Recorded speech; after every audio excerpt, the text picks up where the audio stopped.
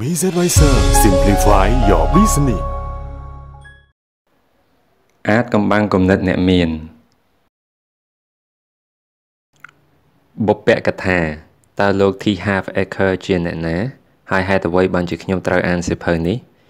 មនុស្សគ្រប់រូបអាចមានការឆ្ងល់ឬសង្ស័យគ្រប់ពេលដែលខ្ញុំធ្វើសិក្ខាសាលាម្ដងពីព្រោះពាក្យដំបូងបង្អស់ដែលចេញពីមាត់ខ្ញុំគឺកុំជឿពាក្យដែលខ្ញុំនិយាយឲ្យសោះសូម្បីតែមួយម៉ាត់ហេតុអ្វីបានជាខ្ញុំត្រូវនិយាយបែបនេះពីព្រោះអ្វីដែលខ្ញុំនិយាយទាំងអស់គឺសុទ្ធតែចេញមកពីបទពិសោធន៍ផ្ទាល់ខ្លួនរបស់ខ្ញុំទាំងអស់ពុំមានគំនិតឬការយល់ឃើញណាមួយដែលពិតប្រាកដត្រូវឬក៏ខុសនោះឡើយទាំងអស់នេះវាគ្រាន់តែជាលទ្ធផលទទួលបានដែលកើតឡើងចំពោះខ្លួនខ្ញុំតែប៉ុណ្ណោះហើយជាលទ្ធផលមួយដែលគួរឲ្យស្ញប់ស្ញែងជាខ្លាំងដែលបានកើតឡើងក្នុងជីវិតរបស់មនុស្សពួកអ្នកដែលបានចូលរួមសិក្ខាសាលារាប់ពាន់នាក់ប៉ុន្តែទោះបីជាខ្ញុំនិយាយបែបនេះក្តីខ្ញុំក៏ជឿថាបើអ្នកណាប្រកាន់ខ្ជាប់នូវគោលការណ៍និងធ្វើតាមនូវអ្វីដែលអ្នកបានរៀនសូត្រពីសៀវភៅនេះនោះជីវិតរបស់អ្នកនឹងមានការផ្លាស់ប្ដូរខុសពីមុនជាមិនខានម្យ៉ាងទៀតចូលកុំអានសៀវភៅលេងប៉ុណ្ណោះប៉ុន្តែអ្នកត្រូវសិក្សាវារហូតដល់កម្រិតមួយដែលអ្នកគិតថាជីវិតអ្នកខ្វះវាមិនបានបន្តមកទើបអ្នកនាំយកគោលការណ៍នោះទៅប្រើប្រាស់ក្នុងជីវិតរបស់អ្នកផ្ទាល់ពេលនេះបើទ្រឹស្ដីណាប្រើទៅទទួលបានផលល្អសម្រាប់អ្នកសូមឲ្យអ្នកបន្តប្រើនិងធ្វើតាមទៀតចុះប៉ុន្តែបើគោលការណ៍ណាមិនផ្ដល់ផលល្អដល់អ្នកទេនោះអ្នកអាចបោះវាចោលបានខ្ញុំដឹងថាខ្ញុំអាចគិតតាមការយល់ឃើញរបស់ខ្លួនឯងផ្ទាល់ប៉ុន្តែពេលមកដល់រឿងលុយកាក់មាសប្រាក់អាចជាសៀវភៅដ៏ល្អបំផុតដែលអ្នកមិនធ្លាប់បានអានពីមុនមកអាចស្ដាប់ទៅដូចជាខ្ញុំមានទំនុកចិត្តខ្លាំងហួសហេតុពេកប៉ុន្តែការពិតនោះគឺសៀវភៅនេះវាអាចជួយបំពេញនៅចំណុចខ្វះចន្លោះដែលនៅខ្វះខាតរវាងបំណងប្រាថ្នាដែលអ្នកប៉ងចង់បានជោគជ័យនិងការអនុវត្តឲ្យទទួលបានជោគជ័យពិតប្រាកដ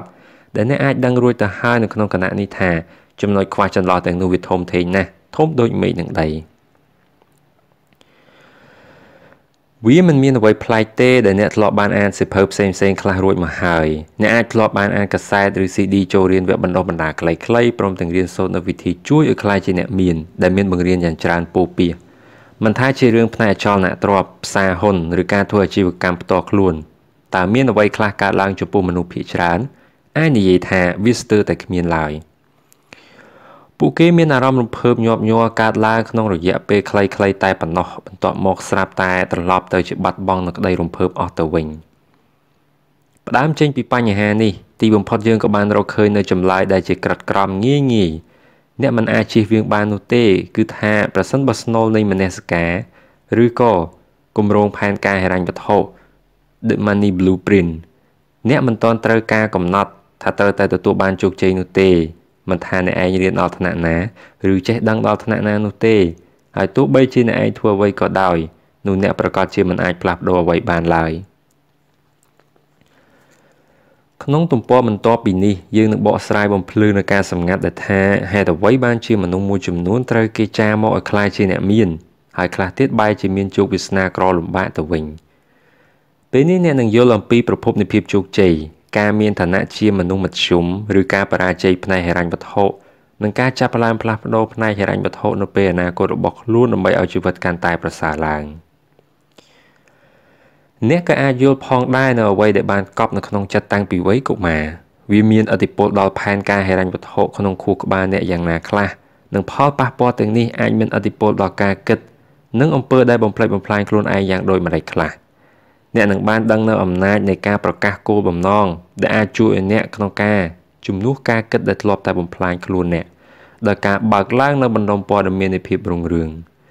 ដើម្បីឲ្យអ្នកចេះពីរបៀបគិតនិងដើម្បីឲ្យអ្នកទទួលបានជោគជ័យដោយពួកអ្នកមានទាំងឡាយហើយក្រៅពីនេះអ្នកក៏បានរៀនសូត្រនិងហាត់អនុវត្តយុទ្ធសាស្ត្រដើម្បីបង្កើនប្រាក់ចំណូលព្រមទាំងកសាងភាពរុងរឿងទៅតាមដំណាក់កាលជាជំហានក្នុងភាគទី1នៃសៀវភៅនេះយើងនឹងពន្យល់អំពីលក្ខណៈរបស់បុគ្គលម្នាក់ៗដែលត្រូវបានកំណត់មកឲ្យចេះគិតនិងធ្វើអ្វីផ្សេងគ្នាពេលដែលយើងនិយាយអំពីមាសប្រាក់និងនិយាយអំពីយុទ្ធសាស្ត្រសំខាន់4ប្រការក្នុងការរៀបចំផែនការហិរញ្ញវត្ថុនៅក្នុងខួរក្បាលរបស់យើងឡើងមកជាថ្មីហើយក្នុងភាគ2យើងនឹងត្រួតពិនិត្យនូវភាពខុសប្លែកគ្នារវាងគំនិតរបស់អ្នកមានឋានៈមធ្យមអ្នកក្រនិងអ្នកមានរួចលើកឡើងនៅអេរិយាបថចំនួន17ប្រការនិងប្រការដែលត្រូវអនុវត្តដែលជួយនាំយើងឲ្យឈានទៅដល់ការផ្លាស់ប្ដូរជីវិតផ្នែកហិរញ្ញវត្ថុរបស់អ្នកជាប្រចាំរួមមានការលើកនៅឧទាហរណ៍ករណីសិក្សា ដែលដកស្រង់ចេញពីលិខិតនិងអ៊ីមែលរាប់ពាន់ច្បាប់ដែលខ្ញុំបានទទួលពីអ្នកចូលរួមសិក្ខាសាលាព្រមទាំងបានទទួលជោគជ័យក្នុងជីវិតលើសពីការស្មានទុកទៅទៀតចូលបទពិសោធន៍ជាក់ស្ដែងក្នុងជីវិតរបស់ខ្ញុំផ្ទាល់វិញយ៉ាងម៉េចដែរខ្ញុំមានប្រភពមកពីណាហើយវាយ៉ាងណាតើខ្ញុំចេះតែទទួលបានជោគជ័យមកជារៀងរហូតយ៉ាងនេះឬបើបានអញ្ចឹងមែនវាក៏ល្អមួយយ៉ាងដែរប៉ុន្តែតាមពិតវាពុំដូចឆ្នោះទេពីដើមខ្ញុំក៏ដូចពួកអ្នកទាំងអស់គ្នាដែរខ្ញុំធ្លាប់គិតថាខ្ញុំនេះមានសមត្ថភាពក្នុងខ្លួនខ្ពស់ខ្លាំងណាស់ប៉ុន្តែពុំសូវមានឱកាសបញ្ចេញសមត្ថភាពទាំងនេះសោះខ្ញុំធ្លាប់អានសៀវភៅគ្រប់ក្បាលទាំងអស់ស្ដាប់ CD គ្រប់ដុំព្រមទាំងចូលរួមសិក្ខាសាលាទាំងអស់ផងដែរដើម្បីរៀនសូត្រខ្ញុំចង់ទទួលបានជោគជ័យជាខ្លាំងមែនតែម្ដងខ្ញុំមិនដឹងថាដោយសារតែលុយសេរីភាពការមានអារម្មណ៍ថាបានទទួលជោគជ័យឬត្រឹមតែជាការចង់ពិសោធន៍ឲ្យប៉ាម៉ាក់ឃើញថាខ្ញុំនេះគ្រាន់បើប្រឹងប្រែងរហូតដល់គេស្ទើរហៅថាពួកងប់ងល់ទៅនឹងរឿងជោគជ័យពេលអាយុជាង30ឆ្នាំបន្តិចខ្ញុំក៏ចាប់ផ្ដើមរកស៊ីធ្វើនេះធ្វើនោះច្រើនមុខដល់គ្រប់មុខទាំងអស់ចាប់ផ្ដើមជាមួយនឹងក្តីសុបិនថានឹងរកលុយឲ្យបានច្រើនជាទីបំផុតប៉ុន្តែលទ្ធផលដែលទទួលបានចុងក្រោយគួរឲ្យហឹងត្រចៀកព្រមទាំងយ៉ាប់ទៅខ្ញុំខំប្រឹងធ្វើការខ្លាំងណាស់ប៉ុន្តែបែរជារកលុយចាយស្ទើរតែមិនគ្រប់ខ្ញុំមានអាការៈដូចជាកើតរោគបិសាចចូលខ្លួនយ៉ាងម៉េចមិនដឹងទេនោះគឺខ្ញុំបានត្រឹមតែឮពាក្យចចាមអារាមអំពីពាក្យថាប្រាក់ចំណេញតែប៉ុណ្ណោះប៉ុន្តែខ្ញុំពុំដែលបានឃើញផ្ទាល់ភ្នែកទាល់តែសោះខ្ញុំបានត្រឹមតែអង្គុយគិតថាបើអញដាក់ទុនក្នុងការងាររកស៊ីត្រឹមត្រូវណាមួយឬភ្នាល់ចំសេះដែលរត់លឿនដាច់គេនោះលុយវានឹងរត់ចូលមកយ៉ាងស្រួលដោយឯងប៉ុន្តែអ្វីដែលខ្ញុំគិតនោះវាខុសវាពុំមែនអញ្ចឹងទេយ៉ាងហោចណាស់ក៏វាពុំមែនអញ្ចឹងសម្រាប់ខ្លួនខ្ញុំផ្ទាល់ហើយពាក្យចុងក្រោយរបស់ប្រយោគទាំងនោះទីបំផុតក៏ធ្វើឲ្យខ្ញុំនឹកភ្នែកគិតឃើញមកដោយសួរថាហេតុអ្វីបានជាអ្នកខ្លះគេទទួលបានជោគជ័យក្នុងជីវិតរបស់គេយ៉ាងធំធេងហើយគេក៏រកស៊ីដូចយើងដែរមានតែខ្ញុំម្នាក់គត់ដែលនៅតែជាមនុស្សដាច់យ៉ៃដដែលចុះវាមានបញ្ហាជាមួយមនុស្សដូចខ្ញុំដូច្នេះខ្ញុំក៏ចាប់ផ្ដើមគិតរិះរកយ៉ាងអស់ពីចិត្តខ្ញុំពិនិត្យមើលនៅជំនឿយ៉ាងជ្រៅក្នុងខ្លួនខ្ញុំហើយក៏រកឃើញថាទោះបីជាខ្ញុំប្រាប់ថាខ្ញុំចង់ក្លាយជាអ្នកមានយ៉ាងណាក៏ដោយប៉ុន្តែខ្ញុំក៏នៅមានកង្វល់ខ្លះនៅក្នុងចិត្តបើនិយាយទៅគឺយើងអាចហៅវាថាជាសេចក្តីភ័យខ្លាចក្នុងការខាតបង់ខ្ញុំខ្លាចថាខ្លួនឯងត្រូវបរាជ័យឬអ្វីដែលអន់ជាងនេះទៅទៀតនោះគឺខ្ញុំខ្លាចថាវានឹងទទួលបានជោគជ័យតែមួយគ្រាហើយរួចមកក៏បរាជ័យទៅវិញហើយដូចនេះខ្ញុំក៏បានត្រឹមតែជាដុំទឹកកកពិតប៉ុន្តែអ្វីដែលអន់បំផុតនោះគឺខ្ញុំអាចបំផ្លាញនូវជំនឿដែលសំខាន់យ៉ាងខ្លាំងរហូតដល់មិនមានសល់អ្វីនៅក្នុងខ្លួនបន្តិចសោះជំនឿដែលថាខ្ញុំមានសមត្ថភាពតើនឹងមានអ្វីកើតឡើងបើខ្ញុំរកឃើញថាសមត្ថភាពខ្លួនឯងមិនមានច្រើនដោយដែលខ្ញុំបានគិតហើយត្រូវព្រមលិខិតចារមកឲ្យមានជីវិតក្រលំបាកលំបិនទៅវិញនោះថ្ងៃមួយស្រាប់តែសំណាងក៏មកដល់ខ្ញុំក៏បានទទួលពាក្យណែនាំពីមិត្តភ័ក្តិរបស់ប៉ាខ្ញុំដែលជាអ្នកមានដ៏កំពូលនៅឈៀងចូលមកលេងប៉ារបស់ខ្ញុំនៅក្នុងផ្ទះរួចបានជួបខ្ញុំដែលចៃដន្យពេលនោះខ្ញុំបានវិលត្រឡប់មករស់នៅជាមួយប៉ានិងម៉ាក់របស់ខ្ញុំវិញជាលើកទី3ហើយខ្ញុំក៏ស្នាក់នៅក្នុងបន្ទប់ជាន់ក្រោមឬជាកន្លែងដែលនិយមហៅថាបន្ទប់ក្រោមដីនឹងឯងខ្ញុំទាយទុកឲ្យថាប៉ាខ្ញុំប្រកាសជានិយាយបោបាច់អំពីរឿងជីវិតហេងស៊យរបស់ខ្ញុំប្រាប់ពួកម៉ាក់គាត់ជាមិនខានពីព្រោះពេលពួកគេជួបខ្ញុំគេបានសម្លឹងមើលខ្ញុំដោយក្រសែភ្នែកពេញទៅដោយការអាណិតអាសូរពួកគេសម្ដែងទៅមុខដូចមនុស្សដែលអ្នកតែងតែជួបនៅក្នុងពិធីបុណ្យសពអញ្ចឹងពួកគេនិយាយមកកាន់ខ្ញុំថាហាវខ្ញុំកាលពីដើមក៏មានដំណើរជីវិតដូចហាវឯងអញ្ចឹងដែរការបរាជ័យពុំមែនជាទីបញ្ចប់ទេកុំអស់សង្ឃឹមអីខ្ញុំគិតថាល្អណាស់ពេលនោះគេបានជួយឲ្យខ្ញុំមានអារម្មណ៍ល្អឡើងវិញរួចគាត់ក៏និយាយតទៅទៀតថាគឺខណៈនឹងហើយដែលខ្ញុំបានទទួលការណែនាំដែលធ្វើឲ្យខ្ញុំមានការផ្លាស់ប្ដូរក្នុងជីវិតរបស់ខ្ញុំហើយខ្ញុំក៏ចង់ចែករំលែកមកដល់ពួកអ្នកទាំងអស់គ្នាដឹងទេគាត់និយាយយ៉ាងច្រើនដូចម៉ែទេសនាឲ្យកូនស្ដាប់អញ្ចឹងតាមពិតគាត់ពុំមែនជាប៉ាខ្ញុំសោះហើយចុងក្រោយគាត់ក៏និយាយពាក្យមួយម៉ាត់មកកាន់ខ្ញុំថាណែហាវប្រសិនបើហាវឯងធ្វើមិនទាន់បានសម្រេចដោយបំណងនៅឡើយនោះមានន័យថាមានអ្វីមួយដែលហាវឯងនៅមិនទាន់ចេះឬមិនទាន់ដឹងនៅឡើយពេលនោះដោយសារតែនៅវ័យកំឡោះឬលយមកបាវដែរខ្ញុំក៏គិតថាខ្ញុំបានចេះដឹងគ្រប់រឿងអស់ហើយ ប៉ុន្តែគួរឲ្យអានិច្ចាពេលបើកសិភៅធនាគាររបស់ខ្លួនមើលទៅវាប្រាប់នៅអ្វីម្យ៉ាងផ្សេងទៀតអញ្ចឹងខ្ញុំក៏មកប្រឹងស្ដាប់គាត់បន្តហើយគាត់ក៏និយាយតទៅទៀតថាហៅដឹងទេថាពួកអ្នកមានភាគច្រើនគេមានវិធីឬការគិតស្រដៀងគ្នាខ្លាំងណាស់រួចខ្ញុំក៏ឆ្លើយថាវាមិនដែលអញ្ចឹងទេខ្ញុំមិនដែលជឿថាពួកអ្នកមានគេគិតបែបអញ្ចឹងទេរួចគាត់ក៏ប្រាប់ទៀតថានេះបើថាជាបែបវិទ្យាសាស្ត្រក៏មិនចំដែរប៉ុន្តែភាគច្រើនតែម្ដងគឺថាពួកអ្នកមានគេគិតមួយបែបផ្សេងហើយពួកអ្នកក្រគេគិតមួយបែបផ្សេងទៀតគំនិតរបស់ពួកគេទាំងពីរគឺខុសគ្នាស្រឡះអញ្ចឹងទៅរបៀបនៃការគិតទាំងអស់ហ្នឹងដែលមានឥទ្ធិពលដល់ការអនុវត្តនិងកំណត់ជោគវាសនារបស់ពួកគេគាត់និយាយតទៀតថាបើឯងគិតដូចតែពួកអ្នកមានគេគិតនោះនឹងធ្វើដូចដែលពួកអ្នកមានគេធ្វើនោះឯងជឿទេថាឯងក៏អាចមានដូចពួកអ្នកមានទាំងអស់នោះដែរខ្ញុំគិតថាប្រសិនបើអញ្ចឹងមែនរួចគាត់ក៏កាត់សម្ដីខ្ញុំភ្លាមថាអ្វីទាំងអស់ដែលឯងត្រូវធ្វើនោះគឺផ្លាស់ប្ដូរនៅរបៀបគិតរបស់ឯងចេញហើយត្រូវរៀនគិតឲ្យដូចពួកអ្នកមានគិតវិញម្ដងដោយការឆ្ងល់សង្ស័យក្នុងពេលនោះខ្ញុំក៏បន្លឺសំឡេងចេញមកថាអញ្ចឹងលោកកំពុងគិតអ្វីដែរពេលនេះគាត់ក៏ឆ្លើយតបមកវិញថាខ្ញុំកំពុងគិតថាអ្នកមានគេរក្សាពាក្យសច្ចៈរបស់គេណាស់ហើយខ្ញុំក៏បានសន្យាជាមួយប៉ាឯងរួចហើយពួកនោះនៅចាំខ្ញុំមែនដោយនិយាយថាអញ្ចឹងយើងនឹងជួបគ្នាពេលក្រោយទៀត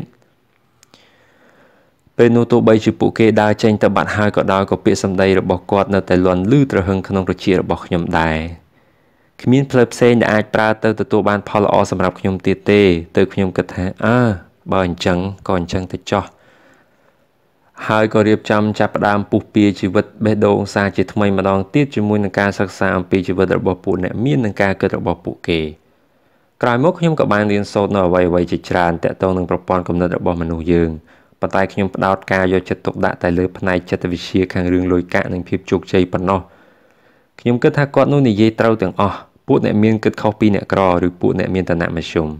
ហើយទីបំផុតទៅខ្ញុំយល់ច្បាស់ថាការគិតរបស់ខ្ញុំនឹងហើយជាកត្តាអូសទាញឲ្យខ្ញុំបរាជ័យមិនដែលទទួលបានជោគជ័យម្ដងសោះអ្វីដែលសំខាន់ជាងនោះទៅទៀតគឺខ្ញុំបានរៀនសូត្រចំណេះដឹងនិងតិចនិចយុទ្ធសាស្ត្រដែលមានប្រសិទ្ធភាពខ្លាំងដើម្បីរៀបចំនៅរបៀបគិតឡើងវិញរហូតដល់ខ្ញុំអាចគិតដូចពួកអ្នកមានគេគិតអញ្ចឹងដែរទីបំផុតខ្ញុំក៏ប្រាប់ខ្លួនឯងថាឈប់បោបាច់ទៀតហើយសាកល្បងធ្វើតែម្ដងអញ្ចឹងទៅពេលនោះខ្ញុំក៏ចាប់ផ្ដើមរកស៊ីមុខរបរថ្មីហើយដោយសារតែខ្ញុំចូលចិត្តរឿងសុខភាពនិងការហាត់ប្រាណខ្ញុំក៏ចាប់ផ្ដើមបើកក្លឹបហាត់ប្រាណមួយកន្លែងដែលអាចចាត់ទុកថាជាក្លឹបហាត់ប្រាណដំបូងបង្អស់នៅសហរដ្ឋអាមេរិកពេលនោះខ្ញុំគ្មានលុយសោះដូច្នេះត្រូវខ្ចីលុយដែលប្រើកាតក្រេឌីតចំនួន$2,000ដើម្បីចាប់ផ្ដើមមុខរបរថ្មីខ្ញុំបានប្រើប្រាស់ចំណេះដឹងដែលរៀនសូត្របានពីអ្នកមានទាំងផ្នែកយុទ្ធសាស្ត្រជំនួញនិងយុទ្ធវិធីក្នុងការគិតរបស់ពួកគេហើយកិច្ចការជាដំបូងបង្អស់ដែលខ្ញុំត្រូវធ្វើគឺការបាញ់ឆ្ពោះទៅរកភាពជោគជ័យនិងយកឈ្នះល្បែងក្នុងការប្រកួតប្រជែងឲ្យខានតែបាន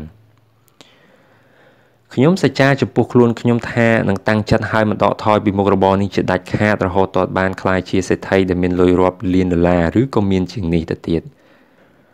នេះហើយគឺជាភាពខុសប្លែកគ្នាដ៏ខ្លាំងបំផុតបើប្រៀបធៀបទៅនឹងការខំប្រឹងប្រែងកាលមុន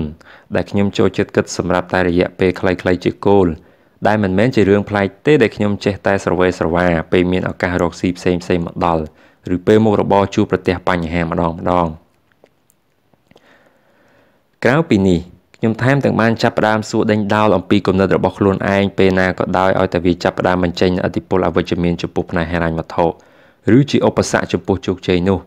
ខ្ញុំជឿថាសម្លេងនៅក្នុងខួរក្បាលរបស់ខ្ញុំជាការពិតហើយខ្ញុំបានរៀនសូត្រចំណេះដឹងថាគំនិតរបស់ខ្ញុំគឺជាឧបសគ្គរារាំងផ្លូវដែលនាំទៅរកភាពជោគជ័យក្នុងរឿងជាច្រើនដូច្នេះទើបខ្ញុំកំណត់ថាមិនគ្រប់គ្រងទេគំនិតដែលមិនបានផ្ដល់ជាកម្លាំងឲ្យខ្ញុំឈានទៅតាមផ្លូវនៃភាពរុងរឿងដែលខ្ញុំបានគូសវាសទុកមកហើយនោះខ្ញុំបានប្រើប្រាស់គោលការណ៍គ្រប់ចំណុចទាំងអស់ដែលអ្នកនឹងបានរៀនសូត្រនៅក្នុងសៀវភៅនេះហើយចាំសង្កេតមើលចុះថាតើវាហុចផលឲ្យដែរឬយ៉ាងណាសាកទីទៅមើលថាតើបានផលដែរឬទេមុខរបររបស់ខ្ញុំទទួលបានជោគជ័យយ៉ាងធំធេងរហូតដល់ខ្ញុំត្រូវបើកសាខាចំនួន10ថែមទៀតក្នុងរយៈពេលត្រឹមតែ2ឆ្នាំកន្លះប៉ុណ្ណោះក្រោយមកខ្ញុំក៏លក់ភាគហ៊ុនពាក់កណ្ដាលឲ្យទៅក្រុមហ៊ុនយក្សមួយលំដាប់ Fortune 500លក់ក្នុងតម្លៃជាង$1.6 លានក្រោយពីនោះខ្ញុំក៏ផ្លាស់ទៅរស់នៅឯ San Diego ឈប់សម្រាករយៈពេល2ឆ្នាំដើម្បីរៀបចំយុទ្ធសាស្ត្រនិងចាប់ផ្ដើមមុខរបរជាទីប្រឹក្សាផ្នែកពាណិជ្ជកម្មតាមរបៀបមួយទល់មួយខ្ញុំក៏ជឿជាក់ថាវានឹងផ្ដល់ផលល្អចំពោះអតិថិជនពីព្រោះអតិថិជនរបស់ខ្ញុំជាច្រើនម្នាក់ៗនឹងណែនាំមិត្តភ័ក្តិដៃគូនិងបុគ្គលិករបស់ពួកគេឲ្យមកជួបខ្ញុំក្នុងរយៈពេលឆាប់ៗហើយខ្ញុំក៏ផ្ដល់នូវការប្រឹក្សាដល់អតិថិជនរួមគ្នាតែម្ដងដែលមួយលើកមានគ្នា10នាក់ពេលខ្លះអាចច្រើនដល់20នាក់មានអតិថិជនរបស់ខ្ញុំម្នាក់បានសុំស្នើឲ្យខ្ញុំបើកសាលាតែម្ដងទៅខ្ញុំគិតថានេះជាគំនិតដ៏ល្អមួយដែរខ្ញុំក៏មិននៅបង្អង់យូរហើយក៏បានចាប់ផ្ដើមបើកសាលាបង្រៀនអំពីធុរកិច្ចហើយបានបង្រៀនសិស្សរាប់ពាន់នាក់មកហើយនៅទ្វីបអាមេរិកខាងជើងអំពីយុទ្ធសាស្ត្រជំនួញដើម្បីទទួលបានជោគជ័យបែបទាន់ចិត្តខណៈដែលខ្ញុំធ្វើដំណើរពោះពេញទ្វីបអាមេរិកដើម្បីអធិប្បាយក្នុងសិក្ខាសាលាផ្សេងខ្ញុំក៏សង្កេតឃើញរឿងប្លែកមួយគឺមនុស្ស2នាក់ដែលអង្គុយជាប់គ្នាក្នុងថ្នាក់រៀនជាមួយគ្នារៀននៅយុទ្ធសាស្ត្រនិងគោលការណ៍ដូចគ្នាគ្រប់ប្រភេទទាំងអស់ម្នាក់អាចយកព័ត៌មានទាំងនោះទៅប្រើប្រាស់ហើយអាចឈានទៅដល់ភាពជោគជ័យប៉ុន្តែតើអ្នកគិតថាមានអ្វីកើតឡើងចំពោះម្នាក់ទៀតដែលអង្គុយនៅក្បែរគ្នានោះចម្លើយគឺมันអាចបានសម្រេចអ្វីណាទេមើលទៅចំណុចនេះហើយដែលធ្វើឲ្យខ្ញុំបំភ្លឺបានថាយើងអាចមានឧបករណ៍ដ៏ល្អបំផុតក្នុងពិភពលោកនៅក្នុងដៃរបស់យើងហើយប៉ុន្តែប្រសិនបើអ្នកប្រើឧបករណ៍របស់យើងមានបញ្ហាតែបន្តិចនោះយើងនឹងមានបញ្ហាហើយដូច្នេះបេះដូងសំខាន់គឺការផ្សារផ្សំកត្តាខាងក្នុងអ្នកប្រើឧបករណ៍ជាមួយនឹងកត្តាខាងក្រៅគឺឧបករណ៍នោះគ្រប់គ្នាក៏អាចឈានឆ្ពោះទៅរកភាពជោគជ័យបានដូចគ្នានឹងហើយជាចំណេះដឹងដែលអ្នកនឹងបានរៀនសូត្រពីសៀវភៅនេះយុទ្ធសាស្ត្រនៅក្នុងការហាត់រៀនល្បែងហិរញ្ញវត្ថុក្នុងជីវិតពិតឬអាចនិយាយដែលងាយបានគឺការគិតឲ្យដូចអ្នកមានដើម្បីក្លាយជាអ្នកមានឧបករណ៍ដែលខ្ញុំចង់និយាយសម្ដៅនោះគឺខួរក្បាលរបស់អ្នកនេះហើយមនុស្សជាច្រើនអាចសួរខ្ញុំថាតើជោគជ័យរបស់ខ្ញុំជាជោគជ័យប្រភេទតែម្ដងចប់ឬក៏ជាជោគជ័យដែលកើតឡើងជាបន្តបន្ទាប់ខ្ញុំបានប្រាប់ថាខ្ញុំប្រើប្រាស់គោលការណ៍ដែលមាននិយាយនៅក្នុងសៀវភៅនេះទាំងអស់រហូតមានចំណូលរាប់សិបលានដុល្លារព្រមទាំងក្លាយជាមហាសេដ្ឋីតាមទៀតផងការបណ្ដាក់ទុននឹងការសម្រេចចិត្តរបស់ខ្ញុំគ្រប់ពេលមើលទៅដូចជាបាញ់ឆ្ពោះខ្ពស់ទៅលើមេឃអ្នកខ្លះប្រាប់ថាខ្ញុំមានទំនាក់ទំនងជាមួយនឹងម៉ៃដាស់ពីព្រោះចាប់អ្វីក៏ក្លាយជាមាសប្រាក់ទាំងអស់ពួកគេនិយាយត្រូវប៉ុន្តែអ្វីមួយដែលពួកគេមិនបានយល់ច្បាស់នោះគឺការមានទំនាក់ទំនងជាមួយម៉ៃដាស់សំដៅទៅលើការមានផែនការហិរញ្ញវត្ថុនៅក្នុងខួរក្បាលរួចទៅហើយជាការត្រួសត្រាយផ្លូវឲ្យឈានទៅដល់ភាពជោគជ័យនឹងឯងហើយអ្នកក៏អាចមានដូចគ្នាដែរពេលដែលអ្នកបានរៀនសូត្រចេះដឹងគោលការណ៍និងធ្វើតាមពាក្យណែនាំរបស់ខ្ញុំក្នុងសិក្ខាសាលាស្ទើរតែគ្រប់ពេលខ្ញុំតែងតែសួរអ្នកចូលរួមគ្រប់គ្នាថាមានអ្នកណាខ្លះដែលមកទីនេះដើម្បីចង់ចេះវាជាសំណួរសួរលេងតិចតួចព្រោះដោយដែលអ្នកសរសេរសៀវភៅម្នាក់ឈ្មោះ George Billing ធ្លាប់និយាយថាអ្វីមួយដែលរារាំងយើងមិនឲ្យទទួលបានជោគជ័យនោះគឺមិនមែនការមិនចេះមិនដឹងនោះទេប៉ុន្តែការចេះមិនពិតនោះទេដែលជាឧបសគ្គទៅវិញនោះសៀវភៅនេះនិយាយអំពីការរៀនសូត្រចេះដឹងច្រើនល្មមស្មើនឹងការមិនចេះដឹងដូច្នេះអ្វីដែលសំខាន់គឺអ្នកត្រូវមើលឲ្យឃើញថាការគិតនិងការអនុវត្តកន្លងមករបស់អ្នកមានឥទ្ធិពលដល់ស្ថានភាពរស់នៅរបស់អ្នកបច្ចុប្បន្នបានដោយរបៀបណាប្រសិនបើអ្នកបានមើលហើយមានសេចក្តីសុខយ៉ាងពិតប្រាកដនោះវាល្អហើយប៉ុន្តែបើមិនទាន់មានទេខ្ញុំសូមឲ្យអ្នកពិចារណាអំពីវិធីឬបដូរផ្លូវផ្សេងវិញដែលអាចហៀចេញមកពីប្រអប់ដែលអាចជួយដល់ការគិតរបស់អ្នកក្នុងពេលបច្ចុប្បន្នហើយសម្រាប់ចិត្តថាអ្វីមួយវាជារឿងត្រឹមត្រូវឬទាំងសមស្របសម្រាប់អ្នកផងដែរទោះបីជាខ្ញុំបានប្រាប់ថាកុំឲ្យជឿពាក្យដែលខ្ញុំនិយាយឲ្យសោះហើយចង់ឲ្យអ្នកសាកល្បងនៅគំនិតទាំងអស់នោះក្នុងជីវិតពិតដោយខ្លួនឯងហើយខ្ញុំក៏ចង់ប្រាប់អ្នកឲ្យមានទំនុកចិត្តនៅអ្វីដែលអ្នកនឹងបានអាននេះមិនមែនព្រោះតែបានស្គាល់ខ្ញុំជារឿងផ្ទាល់ខ្លួនទេប៉ុន្តែពីព្រោះមនុស្សរាប់ពាន់អ្នកបានផ្លាស់ប្ដូរជីវិតរបស់ពួកគេដោយជោគជ័យដោយសារតែគោលការណ៍នៅក្នុងសៀវភៅមួយនេះពេលនិយាយអំពីទំនុកចិត្តខ្ញុំក៏នឹកឃើញនៅរឿងនិទានមួយដែលពេញចិត្តខ្ញុំយ៉ាងខ្លាំងវាជារឿងរបស់បុរសម្នាក់ដែលដើរនៅតាមផ្លូវមួយប៉ុន្តែកំពុងតែដើរភ្លេចខ្លួនគាត់ក៏ធ្លាក់ចូលទៅក្នុងអណ្ដូងមួយយ៉ាងជ្រៅសំណាងល្អហើយដែលគាត់នៅមានស្មារតីចងចាំខ្លះស្រវាចាប់តោងថ្មដែលចេញមកហើយគាត់ក៏តោងវាយ៉ាងជាប់ខ្លាំងព្យួររមែងរណោងរហូតដល់ទីបំផុតគាត់ក៏ស្រែកសួរថាមានអ្នកណានៅខាងលើដែលអាចជួយខ្ញុំបានទេគ្មានសម្លេងឆ្លើយតបមកសោះគាត់ក៏ចេះតែស្រែកសុំឲ្យគេជួយទៀត តើមាននរណានៅខាងលើដែលអាចជួយខ្ញុំបានដែរឬទេ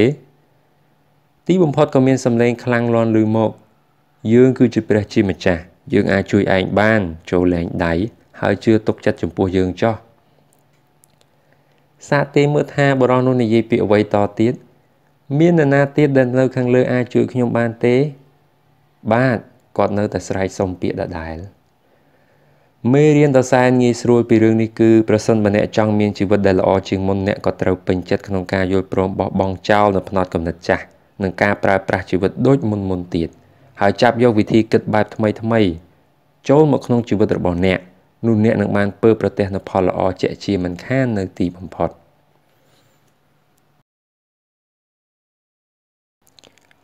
វគ្គទី1គម្រោងផែនការហិរញ្ញវត្ថុរបស់អ្នកយើងទាំងអស់គ្នាកំពុងរស់នៅក្នុងពិភពនៃភាពផ្ទុយគ្នាអ្វីទាំងអស់សុទ្ធតែមានភាពផ្ទុយរបស់វាមានចុះមានឡើងមានភ្លឺមានងងឹតមានក្រៅមានក្នុងមានយឺតមានលឿនមានឆ្វេងមានស្ដាំទាំងអស់នេះគ្រាន់តែជាឧទាហរណ៍តិចតួចប៉ុណ្ណោះនៃអ្វីទាំងអស់ដែលមានភាពផ្ទុយគ្នានៅលើលោកនេះដូច្នេះបើមានម្ខាងត្រូវតែមានម្ខាងទៀតអាចទៅរួចទេបើមានតែខាងស្ដាំអត់មានខាងឆ្វេងនោះវាមិនអាចអញ្ចឹងកើតទេដូចគ្នានេះដែរពេលដែលនៅមានក្រិតក្រមខាងក្រៅដែលនិយាយអំពីរឿងលុយកាក់វាក៏អាចមានក្រិតក្រមខាងក្នុងដូចគ្នាដែរក្រិតក្រមខាងក្រៅរួមមានអ្វីផ្សេងដូចជាចំណេះដឹងផ្នែកធុរកិច្ចការគ្រប់គ្រងហិរញ្ញវត្ថុនិងយុទ្ធសាស្ត្រក្នុងការបណ្ដាក់ទុនដែលសុទ្ធសឹងតែជារឿងសំខាន់ប៉ុន្តែក្រិតក្រមខាងក្នុងក៏សំខាន់មិនចាញ់គ្នាដែរបើធ្វើការប្រៀបធៀបទៅយើងអាចប្រៀបធៀបជាមួយជាងឈើនិងឧបករណ៍របស់ជាងឈើបានការដែលយើងមានឧបករណ៍ជាងឈើដ៏ល្អបំផុតវាជារឿងសំខាន់យ៉ាងខ្លាំងប៉ុន្តែការដែលមានជាងឈើដ៏ចំណានដែលចេះប្រើប្រាស់ឧបករណ៍នោះក៏វាមានសារៈសំខាន់មិនចាញ់គ្នាដែរគិតសពទៅអាចសំខាន់ជាងក៏ថាបានពាក្យមួយម៉ាត់ដែលខ្ញុំចូលចិត្តនិយាយបំផុតក្នុងចំណោមពាក្យទាំងឡាយគឺត្រឹមតែការរស់នៅចំកន្លែងចំពេលវេលាវាមិនទាន់គ្រប់គ្រាន់នៅឡើយទេអ្នកត្រូវតែជាមនុស្សដែលស័ក្តិសមទៅនឹងកាលៈទេសៈនិងមូលដ្ឋាននោះផងដែរជួនអ្នកវិញជាមនុស្សបែបណាទៅតើអ្នកគិតយ៉ាងដូចម្ដេចហើយអ្វីជាជំនឿរបស់អ្នកលក្ខណៈនិស្ស័យទម្លាប់និងការស៊ាំធ្លាប់របស់អ្នកយ៉ាងណានិយាយឲ្យចំមែនតើតើអ្នកគិតយ៉ាងដូចម្ដេចចំពោះខ្លួនឯងរាល់ថ្ងៃហ្នឹងអ្នកមានទំនុកចិត្តលើខ្លួនឯងដល់កម្រិតណាដែរទំនាក់ទំនងរបស់អ្នកជាមួយមនុស្សផ្សេងយ៉ាងណាដែរអ្នកទុកចិត្តមនុស្សដទៃដល់កម្រិតណាតើអ្នកមានអារម្មណ៍ថាខ្លួនមានលក្ខណៈសម្បត្តិគ្រប់គ្រាន់ដើម្បីក្លាយជាអ្នកមានពិតប្រាកដហើយឬនៅតើអ្នកអាចធ្វើបានល្អដល់កម្រិតណាក្នុងស្ថានភាពដែលត្រូវប្រឈមមុខជាមួយនឹងការភ័យខ្លាចការព្រួយបារម្ភស្ថានភាពលំបាកលំបិនភាពតានតឹងភាពលំបាកក្នុងចិត្តអ្នកអាចធ្វើបានឬទេខណៈដែលអ្នកកំពុងស្ថិតក្នុងស្ថានភាពមិនមានអារម្មណ៍ដែលចង់ធ្វើនោះការពិតនោះគឺលក្ខណៈនិស្ស័យវិធីឬការគិតនិងជំនឿរបស់អ្នកជាកត្តាសំខាន់ដែលបង្ហាញនៅកម្រិតជោគជ័យរបស់អ្នកលោក Stuart Wall អ្នកនិពន្ធម្នាក់ដែលខ្ញុំចូលចិត្តបានពោលទុករួចហើយថាគន្លឹះសំខាន់ដែលនាំឲ្យយើងទទួលបានជោគជ័យគឺការបង្កើតថាមពលដល់ខ្លួនរបស់ខ្លួនឯងហើយពេលដែលអ្នកធ្វើបាននោះហើយនោះអ្នកនឹងអូសទាញមនុស្សម្នាឲ្យចូលមករកអ្នកដ៏ងាយដោយឯងហើយពេលដែលពួកគេលេចក្បាលមកនោះអ្នកក៏សរសេរវិក័យប័ត្រប្រមូលលុយពីមនុស្សទាំងនោះបានដោយងាយគោលការណ៍នៃភាពរុងរឿងប្រាក់ចំណូលរបស់អ្នកកើនឡើងស្របតាមកម្រិតដែលអ្នករីកចម្រើនហើយអ្វីបានជាគម្រោងផែនការហិរញ្ញវត្ថុនៅក្នុងខួរក្បាលរបស់អ្នកវាជារឿងសំខាន់ខ្លាំងម្ល៉េះអ្នកប្រកាសជាធ្លាប់ឮរឿងមនុស្សដែលបំផ្លាញលុយខ្លួនឯងខ្លះហើយមើលទៅអ្នកធ្លាប់សង្កេតឃើញខ្លះទេថាអ្នកខ្លះមានលុយច្រើនមហាសាលប៉ុន្តែក្រោយមកបំផ្លាញលុយទាំងអស់នោះទាល់តែគ្មានសេះសល់អ្វីឬអ្នកខ្លះជួបឱកាសមាសតែអាចរកស៊ីបានចំណេញយ៉ាងច្រើនប៉ុន្តែក៏បណ្ដាលឲ្យឱកាសទាំងនោះរបូតបាត់ទៅនឹងហើយគឺអ្នកនឹងបានដឹងអំពីមូលហេតុពិតបើយើងមើលពីខាងក្រៅវាអាចមើលទៅដូចជាគ្រាមួយដែលមនុស្សបែបនោះកំពុងជួបគ្រោះកាចអ្វីមួយសម័យសេដ្ឋកិច្ចកំពុងធ្លាក់ចុះដុនដាបភាគហ៊ុនធ្លាក់ថ្លៃឬរឿងផ្សេងទៀត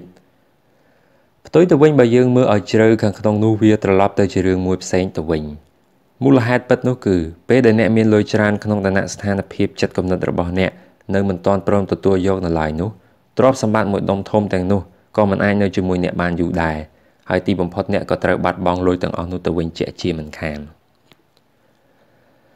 មនុស្សភាគច្រើនពុំមានសមត្ថភាពក្នុងខ្លួនឲ្យច្រើនល្មមដែលអាចរកនិងរក្សាលុយទុកក្នុងចំនួនច្រើនបាននៅឡើយទេ រួមទាំងការទទួលយកនូវការបង្កនិងសម្ពាធដែលចេះតែងតែកើតមានជានិច្ច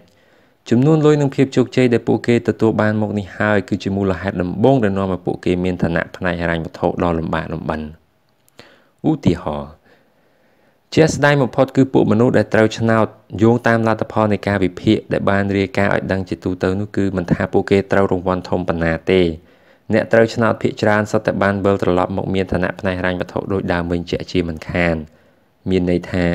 បើពីមុនក្រក៏ខ្លាយតែនៅជាអ្នកក្រដដែលនឹងដែលជាស្ថានភាពមួយស័ក្តិសមចំពោះពួកគេជាទីបំផុតប៉ុន្តែផ្ទុយទៅវិញពួកមហាសេដ្ឋីដែលកសាងទ្រព្យដោយញើសឈាមផ្ទាល់ខ្លួនខុសពីពួកអ្នកត្រូវឆ្នោតធ្លាប់សង្កេតមើលឬទេពេលដែលសេដ្ឋីទាំងនោះត្រូវដួលរលំពួកគេនឹងអាចរកលុយទាំងនោះបានមកវិញក្នុងរយៈពេលមិនយូរលោកដូណាល់ត្រាំជាឧទាហរណ៍ជាក់ស្ដែងគាត់ធ្លាប់មានទ្រព្យរាប់រយលានថ្ងៃមួយគាត់ក៏ត្រូវបានបាត់បង់ទ្រព្យទាំងអស់ពីខ្លួនប៉ុន្តែ2ឆ្នាំក្រោយមកគាត់ក៏រកទ្រព្យទាំងអស់នោះបានមកវិញថែមទាំងមានលុយច្រើនជាងមុនទៀតហើយអ្វីបានជារឿងទាំងនេះកើតឡើងបែបនេះនោះគឺទោះបីជាសេដ្ឋីមួយចំនួនខាតបង់អស់លុយកាក់ប៉ុន្តែធាតុផ្សំដែលនាំឲ្យពួកគេទទួលបានជោគជ័យមិនបានបាត់បង់ទៅឯណាធាតុផ្សំដែលខ្ញុំនិយាយនោះគឺខួរក្បាលដែលគិតដូចពួកមហាសេដ្ឋីនឹងហើយក្នុងករណីរបស់លោកដូណាល់ត្រាំយើងអាចហៅថាខួរក្បាលមហាសេដ្ឋីទៅត្រូវអ្នកដឹងហើយមែនទេមនុស្សដូចលោកដូណាល់នេះគ្មានថ្ងៃដែលគាត់ត្រឹមតែជាសេដ្ឋីប៉ុណ្ណឹងទេប្រសិនបើគាត់មានទ្រព្យសរុបត្រឹម$1 លានចូលអ្នកគិតមើលថាគាត់មានអារម្មណ៍យ៉ាងម៉េចជាមួយនឹងទ្រព្យនេះមនុស្សភាគច្រើនអាចយល់ស្របគ្នាថាគាត់មានអារម្មណ៍ដូចជាអស់ភាពបរិសុទ្ធដូច្នេះការបរាជ័យពុំមែនជាទីបញ្ចប់នៃហិរញ្ញវត្ថុនោះទេនេះគឺមកពីឧបករណ៍គ្រប់គ្រងកម្រិតហិរញ្ញវត្ថុរបស់លោកដូណាល់ត្រូវបានកំណត់ទុកត្រឹមកម្រិតពាន់លានរួចមកហើយប៉ុន្តែកម្រិតហិរញ្ញវត្ថុរបស់មនុស្សភាគច្រើនកំណត់ទុកត្រឹមតែរាប់ពាន់ប៉ុណ្ណោះពុំមែនរាប់លានទេហើយលើសពីនេះទៅទៀតកម្រិតហិរញ្ញវត្ថុរបស់មនុស្សមួយចំនួនត្រូវបានកំណត់ត្រឹមរាប់រយ$តែប៉ុណ្ណោះមិនដល់រាប់ពាន់ផងមនុស្សរាប់លានអ្នកទៀតកំណត់ទៅខាងផ្លូវអវិជ្ជមានទៅវិញការពិតនោះគឺមនុស្សភាគច្រើននៅមិនទាន់បានប្រើអស់សមត្ថភាពដើម្បីធ្វើការនៅឡើយទេប្រការនេះហើយដែលពួកគេពុំទទួលបានជោគជ័យលទ្ធផលនៃការវិភាគបង្ហាញឲ្យឃើញថាមនុស្ស 80% នឹងពុំមានថ្ងៃទទួលបានសេរីភាពផ្នែកហិរញ្ញវត្ថុតាមបំណងដែលខ្លួនចង់បានឡើយហើយមនុស្ស 80% ក៏និយាយមិនបានពេញមាត់ថាពួកគេមានសេចក្តីសុខពិតប្រាកដដែរហេតុផលនេះងាយយល់ណាស់នេះគឺដោយសារតែមនុស្សភាគច្រើនហាក់ដូចជាពុំមានវិញ្ញាណក្នុងការគិតពួកគេធ្វើការប្រៀបដូចជាកង់រទេះដែលចេះតែវិលទៅមុខជារឿយពួកគេធ្វើការនិងគិតអំពីជីវិតត្រឹមតែកម្រិតសាច់ឈាមដោយពិចារណាពីវត្ថុដែលខ្លួនបានមើលឃើញដោយភ្នែកទទេប៉ុណ្ណោះពួកគេមានជីវិតដែលផ្សារភ្ជាប់ជាមួយនឹងពិភពដែលមើលឃើញដោយភ្នែកឫសគល់ដែលបណ្ដាលឲ្យកើតជាលទ្ធផលចូលសាកល្បងពិចារណាដើមឈើមួយដើមឧទាហរណ៍ថាវាជាដើមជីវិតទៅចុះនៅលើដើមនោះមានផ្លែជាច្រើននៅក្នុងជីវិតពិតយើងហៅថាផ្លែឈើទាំងនោះជាផលផ្លែហើយពេលដែលយើងសម្លឹងមើលផ្លែឈើផលផ្លែរបស់យើងនោះពេលមួយយើងហាក់ដូចជាមិនសូវពេញចិត្តណាស់ទេប៉ុន្តែផ្លែឈើពុំមានច្រើនសមតាមចិត្តយើងសោះផ្លែឈើទៀតសោតក៏ដូចជាមិនសមតាមបំណងឬរសជាតិវាមិនសូវផ្អែមឆ្ងាញ់ឡើយអញ្ចឹងបើមានបញ្ហាបែបនេះតើយើងត្រូវធ្វើយ៉ាងណាយើងតែងតែផ្ដោតអារម្មណ៍យកចិត្តទុកដាក់ទៅលើផ្លែឈើឬផលផ្លែរបស់យើងកាន់តែខ្លាំងឡើងប៉ុន្តែតើអ្វីមួយដែលបណ្ដាលឲ្យដើមឈើផលិតចេញផ្លែផ្កានោះនេះជាចំណុចដែលយើងត្រូវសិក្សាគឺឫសហើយនឹងគល់ដែលនៅក្រោមដីឯនោះទៅវិញទេដែលជាអ្នកបង្កើតឲ្យមានផលផ្លែផ្កានៅលើដីនោះគឺអ្វីមួយដែលយើងមើលមិនបានឃើញនឹងភ្នែកទទេដែលបង្កើតនៅអ្វីដែលយើងមើលឃើញនោះបើដូច្នេះវាមានន័យយ៉ាងម៉េចវាមានន័យថាបើអ្នកចង់ផ្លាស់ប្ដូរផ្លែឈើអ្នកត្រូវចាប់ផ្ដើមផ្លាស់ប្ដូរពីឫសគល់របស់វាដូច្នេះបើអ្នកចង់កែលម្អនៅអ្វីដែលអ្នកមើលឃើញអ្នកត្រូវតែចាប់ផ្ដើមកែលម្អពីអ្វីដែលអ្នកមើលមិនឃើញជាមុនសិនគោលការណ៍នៃភាពរុងរឿងបើអ្នកចង់ផ្លាស់ប្ដូរផ្លែឈើអ្នកត្រូវតែចាប់ផ្ដើមផ្លាស់ប្ដូរពីឫសគល់របស់វាជាមុនសិនបើអ្នកចង់កែលម្អនៅអ្វីដែលអ្នកមើលឃើញអ្នកត្រូវតែផ្លាស់ប្ដូរនៅអ្វីដែលអ្នកមើលមិនឃើញដូច្នោះដែរពិតមែនហើយអ្នកខ្លះអាចនិយាយថាចូលជឿតែអ្វីដែលខ្លួនមើលឃើញចុះខ្ញុំក៏ចង់សួរពួកគេវិញដែរថាបើអញ្ចឹងអ្នកចាំបាច់បង់ថ្លៃភ្លើងធ្វើអីទោះបីជាអ្នកមើលចរន្តអគ្គិសនីមិនឃើញក៏ដោយអ្នកក៏ដឹងថាវាមានចរន្តមែនហើយអ្នកបានទាំងយកថាមពលរបស់វាមកប្រើទៀតផងបើអ្នកចង់ដឹងថាវាមានពិតមែនដែរឬអត់នោះ សាកយកដៃរបស់អ្នកលូកចូលទៅក្នុងរន្ធដោតដោយសាកមើលខ្ញុំហ៊ានធានាថាការឆ្ងល់របស់អ្នកនឹងរលាយបាត់ភ្លាមមួយរំពេចផ្ដើមចេញពីបទពិសោធន៍ផ្ទាល់ខ្លួនរបស់ខ្ញុំវត្ថុអ្វីមួយដែលអ្នកមើលមិនឃើញមានថាមពលខ្លាំងជាងអ្វីមួយដែលអ្នកមើលឃើញដោយភ្នែកទៅទៀតចំណុចនេះអ្នកអាចយល់ស្របជាមួយនឹងខ្ញុំក៏បានឬក៏មិនចាំបាច់យល់ស្របក៏បានប៉ុន្តែបើអ្នកមិនយល់ទទួលគោលការណ៍នេះទៅអនុវត្តនៅក្នុងជីវិតរបស់អ្នកទេនោះជីវិតរបស់អ្នកប្រកាសជាជួបការលំបាកហើយហើយអ្វីបានវាអញ្ចឹងពីព្រោះអ្នកកំពុងតែប្រឆាំងនឹងក្រិតក្រមរបស់ធម្មជាតិដែលហៅថាវត្ថុនៅក្រោមដីជាអ្នកបង្កើតវត្ថុដែលនៅលើដីហើយអ្វីដែលអ្នកមើលមិនឃើញជាអ្នកនាំឲ្យកើតមាននៅអ្វីដែលអ្នកមើលឃើញក្នុងឋានៈជាមនុស្សយើងម្នាក់ជាផ្នែកមួយនៃធម្មជាតិពុំមាននរណាអាចនៅលើធម្មជាតិបានឡើយលទ្ធផលដែលទទួលបានគឺពេលដែលយើងស្របតាមក្រិតក្រមធម្មជាតិព្រមទាំងផ្ដល់ការចាប់អារម្មណ៍ដល់ឫសគល់ដែលធៀបបានដូចជាសភាវៈខាងក្នុងនោះជីវិតរបស់យើងនឹងដំណើរការទៅរលូនតាមនឹង